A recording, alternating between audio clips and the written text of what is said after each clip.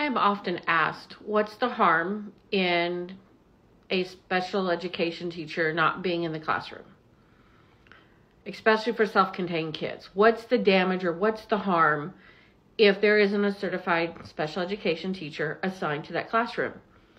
I think it's especially detrimental to kids who are placed in self-contained classrooms.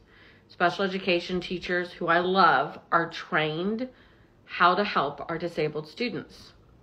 So let's look at the numbers, because people get numbers. On average, a school year is 180 days. Most school days are between 8 and 9 hours. So you're looking at 480 to 540 minutes a day that a student is during their learning time. My son's school is about 500 minutes a day,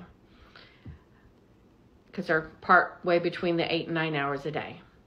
So over a course of 180 days of school, that's 90,000 minutes of a school day, or 1,500 hours of school.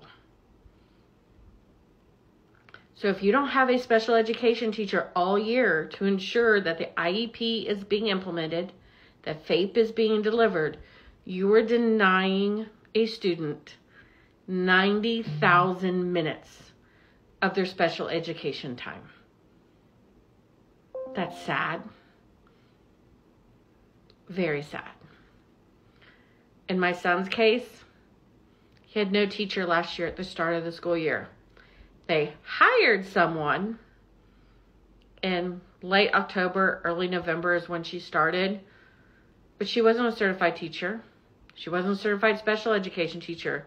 They claimed she passed the SPED test for certification, even though you can't take it until you meet certain criteria. She wasn't certified until the last 16 days of the school year. And by certified, she got her intern temporary special education license. That's good for a year for them to get their full certification. So she's still not fully certified. So over 90% of the school year, he had no special education teacher. So that means, from the beginning of the school year until that person got her intern certification, he missed 82,000 minutes with no special education teacher. That's 1,367 hours of his IEP that were not delivered. That is why it is so important that school districts properly staff their classrooms, especially special education.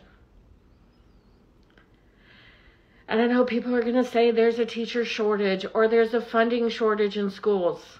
No, there's not. If school district prioritized staffing classrooms appropriately, there would be the funding for it. Teachers would be appropriately supported and receive the proper compensation. You wouldn't see a shortage. Some teachers don't want to work because they're not going to work for $35,000 a year and be treated like crap. They can make more money a year at McDonald's. So it's not a funding issue. It's a priority issue.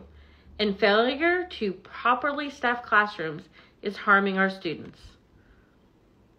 Hope the numbers help you understand the big picture.